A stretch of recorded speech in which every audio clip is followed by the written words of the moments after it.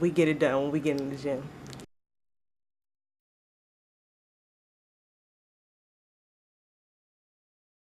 The academics really attracted me. Like, I got a chance to meet, I'm a psych major, and I got a chance to meet a lot of the psych professors.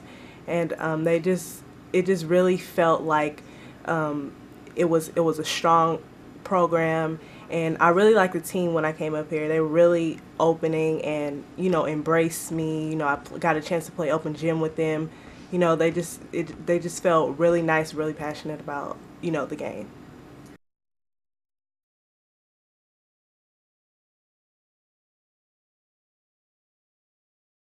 That's what we're looking forward to next year and years to come for the younger classes. Just making a statement in conference and making a statement to the Bay Area and to the fans and to everybody that we can actually turn this program around and we can make something positive out of we haven't had a very successful these past couple of years. We haven't had successful seasons, and we're just looking forward to turning that around and giving the fans what they come to the games for.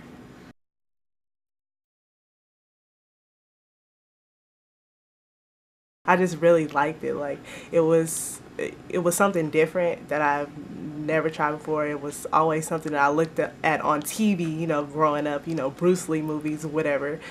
So it was just a real fun thing growing up doing.